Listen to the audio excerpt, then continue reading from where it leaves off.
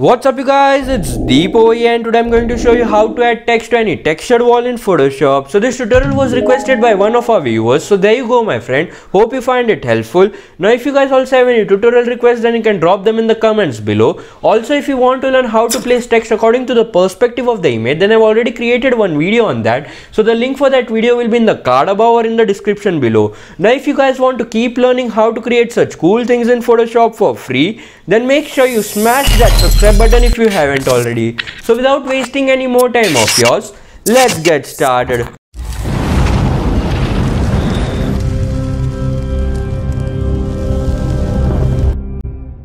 So this is the wall image where we will add our text. Now if you want to follow along the tutorial, then the download link for this wall image will be in the description below. Now let me just rotate this image by 90 degrees so that we have more space in order to add our text.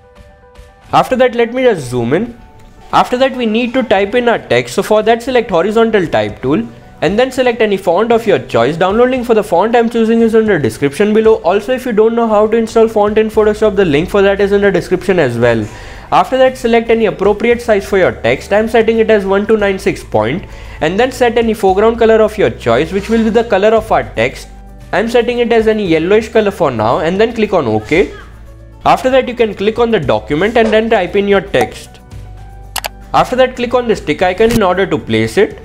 Now I want this text to fill up the entire wall, so for that we have to scale it up. So for that, press Ctrl or Command on Mac plus T in order to bring up the transform tool, and then you can drag it from one corner as follows and scale it up.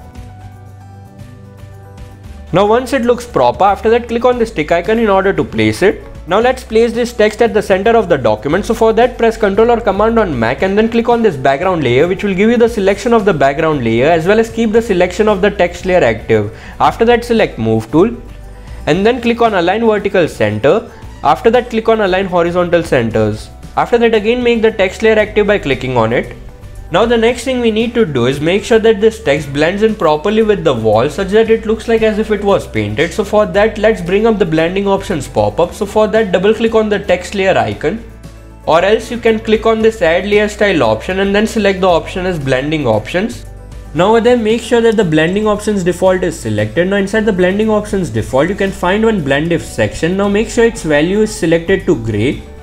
After that, let's try to understand what this blend if will do. So in a nutshell, blend if will try to mask out the current layer based on the luminosity value of its own layer or based on the luminosity value of its underlying layers.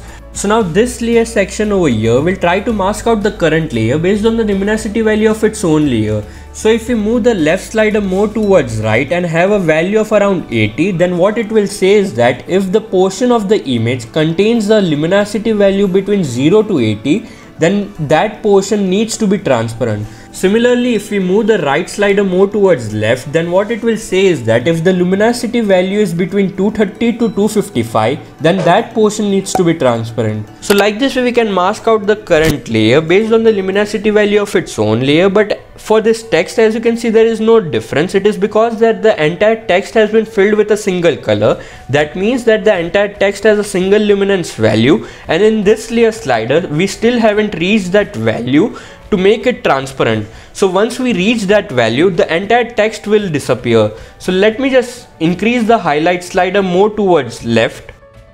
So as you can see, once you reach that luminance value, the entire text has been disappeared. But if you want a smoother transition, then all you can do is press Alt or Options on Mac and then click on the slider, and the slider will be popped up into two. After that, you can drag the right portion of the slider more towards right, and you can see there will be a smoother transition. Also you can drag the left part of the slider more towards left. So that's it for this layer. Now let me just go back to normal. So in the process, we learned that the entire text contains a single luminance value. So this layer portion of the blend if won't be much useful for us. But as you can see in the wall image, there are different luminance values, as in some portions of the wall is darker and some portions of the wall is brighter. So now in order to mask the current image based on the luminance value of its underlying layers, we have to use this underlying section of this blend if.